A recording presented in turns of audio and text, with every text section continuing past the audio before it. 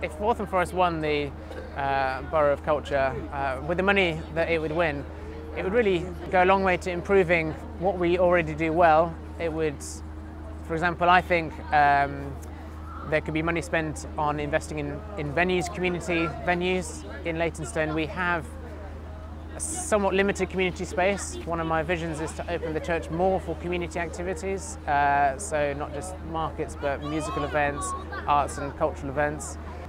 The money could be spent on bringing people together as well. I think given that Waltham Forest is so diverse, opportunities where the community can come together not just on events like this but maybe on community projects where the different cultures come together alongside each other and help build up their local community.